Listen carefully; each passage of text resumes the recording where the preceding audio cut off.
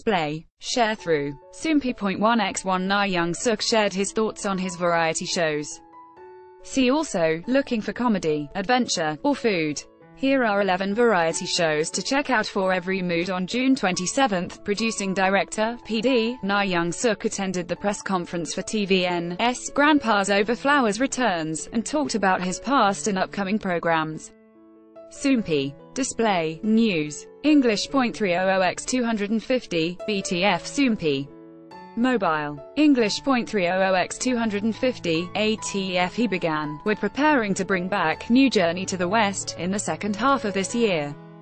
To be honest, I wanted to return more quickly, but it became delayed due to PD Shin Hyo Young's leg surgery.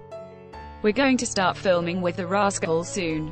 We're planning to air existing programs instead of new projects in the second half of the year." Na Young Suk also commented on the Chinese program that was accused of plagiarizing TVN's Youn's Kitchen. He stated, "I don't feel happy that another country is copying the format, but the flow of the trend is more important than plagiarism.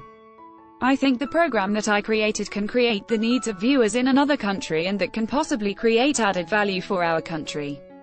In the end, the people who can satisfy their needs are our country's creators." In April, the PD unveiled the documentary-style variety show, Little House in the Forest, where actors Park Shin-hye and So Ji-sub lived a minimalistic life in the woods and carried out missions. The show concluded with 1% in viewership ratings. Na Young Suk said, "There was a time when I was exalted after the success of Youn's Kitchen, and was too self-confident.